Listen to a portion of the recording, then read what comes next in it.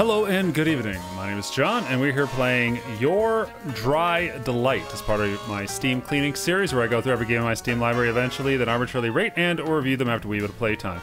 Now, I don't quite know what this game is. I pick these games at random, but from what I do know, this is free. So set your expectations accordingly. We are going to jump in and find out together what this is. I think it's a visual novel.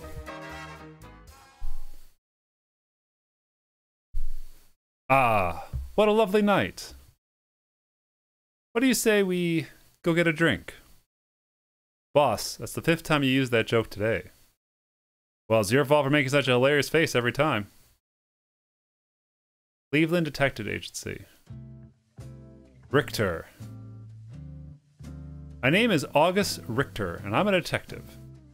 Unfortunately, my parents thought a nice classic name like James or John just wouldn't be good enough for me.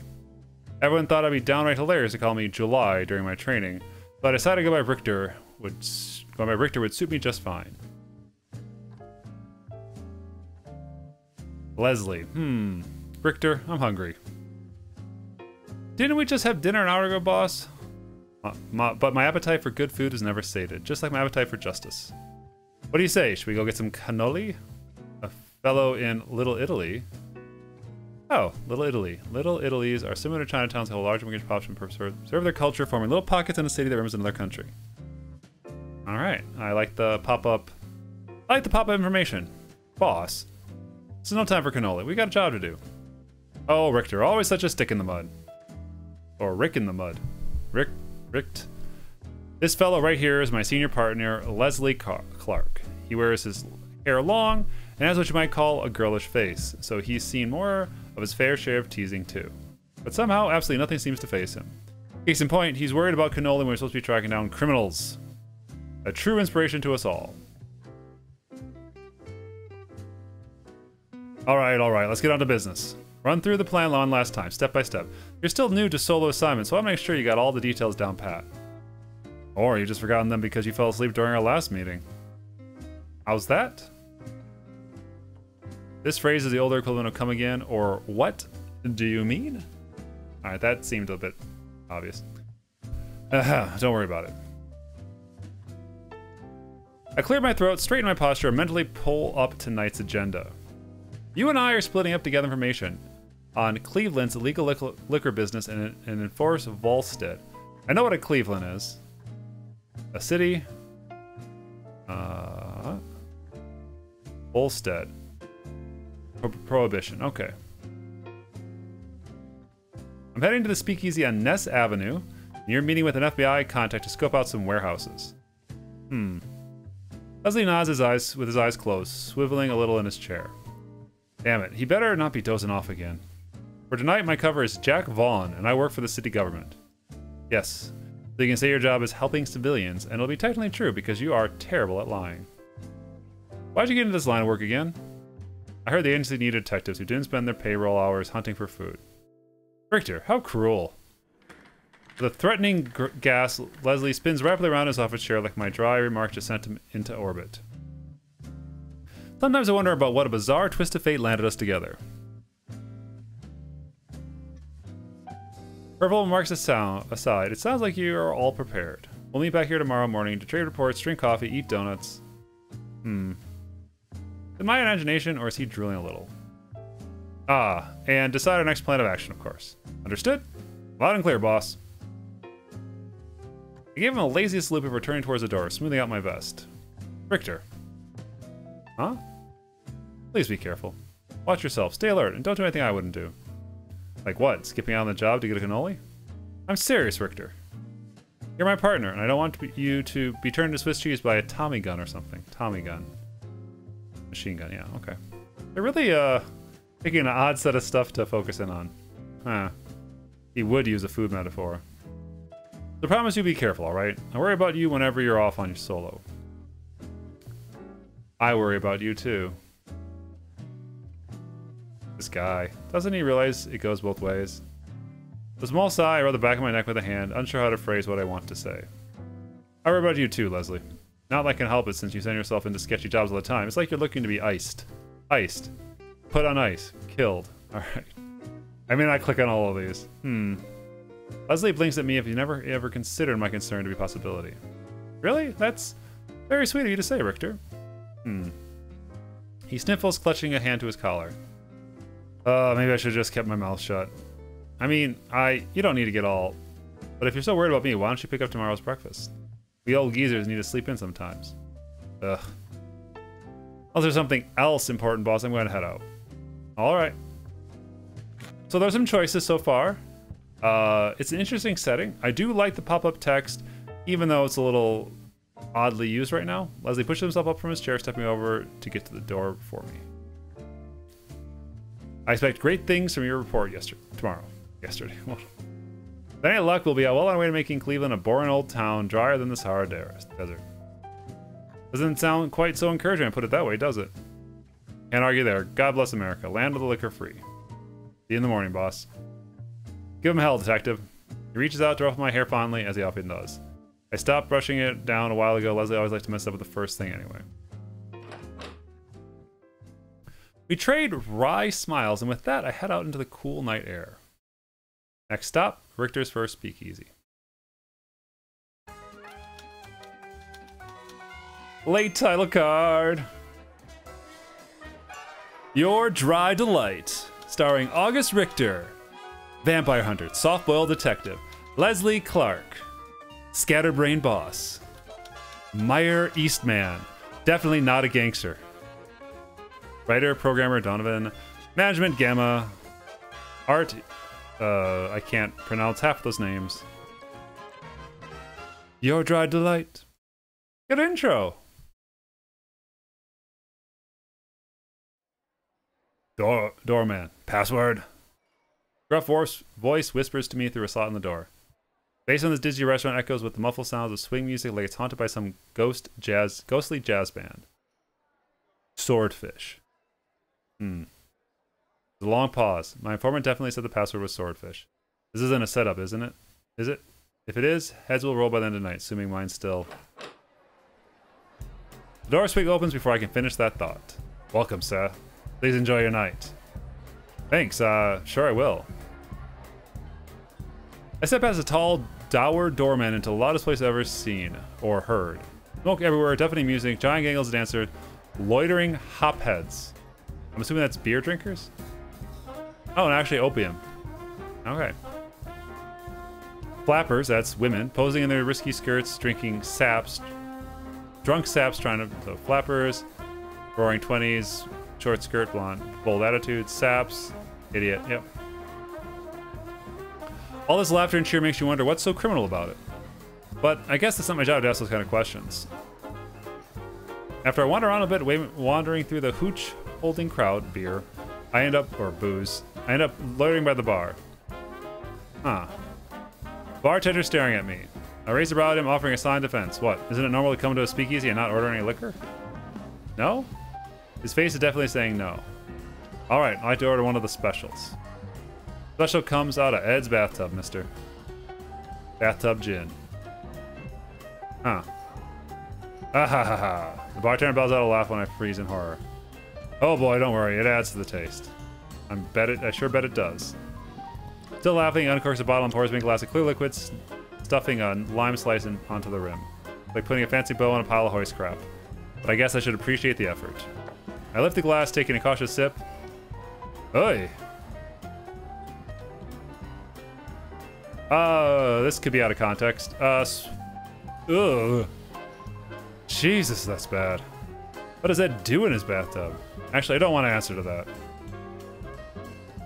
I hold my glass of God knows what and lean back against the bar. My gaze wanders around the clouded parlor. The informant said this place is a key part of Cleveland's liquor business. Apparently, it's owned by mobster types. Now that I think about it, those guys over there look a little rough around the edges. They're not drinking or dancing, just watching the patrons. Huh. I casually scoot down the bar, getting close enough to overhear their conversation. It's so loud in here that I can't make out what they're saying, but I manage to catch a few words. Darn Italians are tough. Them and the cops. Huh? Did I hear that right? They aren't part of the Italian mob? Italian mob is Italian. Frank Milano. Wonder who owns this place? Must be a different gang. Some kind of deal. That'll work. Risky. I strain my ears as much as I can, sensing the conversation about to get even more interesting. Just one or two hints, maybe a name. Come on. Only one drink for you tonight, my friend? Huh? A low, eloquent voice murmurs right in my ear. The culprit smirks at me when I whip my head around in surprise, offering a little wiggle of his fingers in greeting. Tall, suited, and well-groomed, he has an unusually refined look to him. Huh. Is he offering to buy me a drink? Is there any better stuff? I can manage another drink, but not know whatever this is. I jerk my chin towards the mild rat poison in my glass. You don't like it, really? I've been told that's one of the best drinks here. One or two more, and I promise I'll start to grow on you. No, really, I like my tongue too much to put it through one more of Satan's mouthwash. Satan's? Said that right. My dry comment makes the stranger chuckle, and he flashes me a wink. Oh, so that's the problem. Well, never fear, I'll take good care of that tongue of yours. Wink. What's that supposed to mean? Bartender, fresh drink for the delicate-tongued gentleman. And the usual for myself. He waves the man at the counter, who quickly nods. Oh. Little kitten break. Just trying to keep this kitten out of trouble. Oh, great. Can't actually get drunk. Darn it. Like this guy here just to ruin my investigation. Look at you picked up something that'll tickle your fancy, mister. Trailing out the stranger ranges one eyebrow at me expectantly. Jack Vaughn. Jack, Not the name I'd have picked for you, but I still like it. Really? What name would you have picked? Ask me again after you had a few more drinks. It's behind me, isn't it? As if on cue, the bartender passes a glass towards me. And gently slides a steaming cup towards my companion. Is that coffee? Thank you, Arthur. Anytime. He throws the man beside me a wily grin. Can't take the feeling that I'm a butt of some joke, but maybe that's my detective's paranoia talking. You don't drink, huh? I wouldn't call myself a teetotaler, but I do try to stay sharp. Someone who doesn't drink. Right. Well, drinking partner, since you twisted me into this, who exactly am I toasting with again? My name is Meyer, and I'll endeavor to make sure you won't forget it. Huh. How the hell am I supposed to read this guy? If I didn't know it better, I almost think he was trying to... L'chaim! To life in Hebrew. Exclaiming some sort of toast, he clinks his cup against my glass. L'chaim! Mick Meyer's pronunciation, and when he happily nods in approval, we both sip our drinks. Hurt? Not as bad as Ed's Deluxe, but it still feels like I swallowed a gasoline cocktail. Why the puckered face, Jack? Not smooth enough for that tongue of yours? Meyer leans in closer, propping his elbow on the counter and gazing at my face. Well, if he's hell-bent to being all friendly, maybe I can put some information on him. Wholesome information on him. But he knows something. He's got a kind of smug air. Yes. Woe is me and my delicate tongue. Really, where do you get this stuff? Is it all homebrewed? Surely there's a big cellar. Of course. Why, the biggest cellar in town, no less. Huh? Wait, does know. Now I just have to. But more importantly, why don't you tell me a little bit more about yourself? Or a lot more. I promise I won't mind. Alright, play it cool, Richter. You can't rush this or he'll catch on. I'm nobody special, really. I help keep civilians safe, serve the city and all that. He smirks deepen for some reason. Just another average fellow here to relax after a hard day's work. Hoping to take the edge off. Are you just gonna sit there and me all night, or what? Well, I don't mean to be rude, but I have a sneaking suspicion that you're lying. Huh? Impossible. He can tell already? Was Leslie right? Am I really that bad at this? Why don't you be honest with me, Jack? To be honest with you, I'm not. Meyer leans even more, this time snaking his arm around my shoulder and pulling me in close. I swallow, trying to keep a hold of myself as his lips brush against my ear. He can't know. There's no way he knows. You're really a Simcha, aren't you? Why was that not highlighted? Simcha? Confused, I steal a glance at Meyer. His eyes glimmer back at me mischievously. A pimp, of course. What? Oh, you can't fool me with that act, Jack. I saw you looking around early for any attractive girl, subtle as a train wreck. Huh. Lord have mercy. If I have to pretend to be a pimp, I think I'll just run out the door instead. Puh. Kahaha. A little laugh spills out of Meyer before he can bite it back. Care to tell me what's so funny? Just teasing, free me. I didn't mean any offense. Nor did I think you nearly faint on the spot, but I was quite ready to catch you. Huh. Alright, you got me. I was just, you know, horrified that my good name might be ruined. Shook me up. Secretly, of course, I mostly only revealed I didn't actually see through the lie. That was a little too close for comfort. Oh, naturally. An upstanding civil servant like you is obliged to maintain a saintly reputation, right? Bartender, another round for the gentleman, if you please. I don't want to get drunk. That was how I got pulled into a night of drinking with a new companion. It soon grows clear that Meyer isn't going to let anything important slip. He managed to dodge all my questions like a pro boxer ducking punches. But I am too invested to turn back. I know he knows something. He knows I know he knows something. Or we're just dancing around the subject. As much as I hate to admit it, it's fun talking to him, so much that I nearly forgot what I came here to do. The way he gives me all this attention is, well, flattering in a way.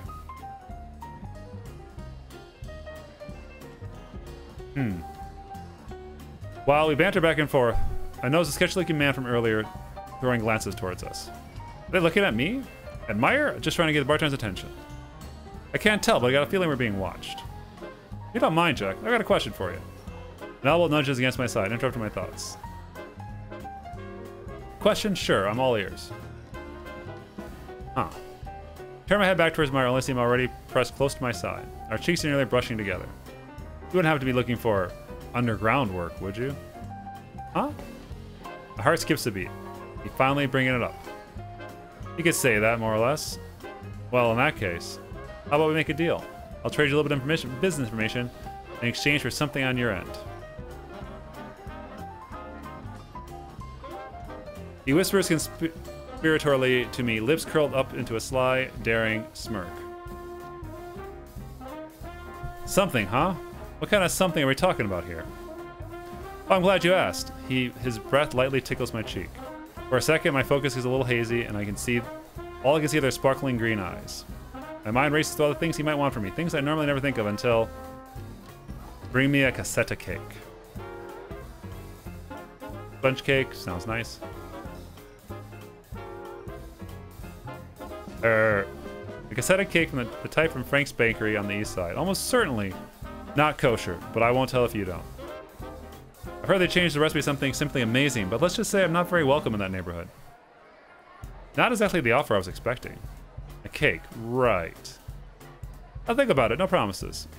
Playing coy, are we? Very well, I see how it is. He exchanges a small laugh and brushes my skin again, sending a little tingle down my nape of my neck. Please, think it over carefully, and if you decide to accept my offer, come back here tomorrow night. How's that sound, Jack? I hesitantly nod. Can this wise guy really be part of some criminal outfit, trading information for cakes? Oh, this kitten is walking on my keyboard. Very cute kitten. Perfect, it'll be plenty worth your while, so keep that in mind. When he finally pulls back, I subconsciously exhale the breath I didn't know I've been holding. No matter how I look at it, he's acting sweet on me. Crush on them. Of course, not like anybody would notice, crowded as this place is. You happen to have a favorite kind of drink? Casual is another question, I'll catch me off guard. I want to have it ready for you tomorrow night. That's awful nice of you. A favorite drink, I guess that'd be... whiskey. Whiskey, of course. Still the guy who'd be drinking anything else? You don't seem much trouble with the other drinks you didn't seem to have too much trouble with the other drinks you enjoyed tonight. That's because you were distracting me. Really? Am I that captivating? You were practically holding me captive from the start, so yes. He lets out a low chuckle, shaking his head. There's something charming about his laugh. Maybe the way it comes out from deep in his chest. Gentle but resonant. Whiskey it is, then. And only the best kind, as Minsk deserves. A man. I'll make sure to take excellent care of both you and your refined palate. You're acting like I've already made up my... You're leaving? Meyer slips the last of his coffee, pushes away, smoothing his hair back with one hand. I'm afraid so, Jack. I got some business to tend to. But I do hope I'll see you tomorrow. Oh, and tonight's drinks are my treat. A small token of thanks for your delightful company. The last knowing wink, Meyer steps away from the counter and slips into the crowd, mingling with the drunken sea. Huh. He left so suddenly. I wonder what business he's attending to. Well, never mind. I guess I can lose tonight's investigation. What a ride. All right. I'm going to call it here. This has been your dry delight, not mine, yours. You're the viewer. I think this is pretty good. It's a free visual novel. The fair bit of choices in there. The characters have been interesting. I do like the pop-up text, even though it's a little spotty on the words, but that could just be, everybody has different knowledge when it comes to that. But yeah, I would probably play more of this, but I got to cut it short because there is a cat eating my fingers. On the other hand, cheers.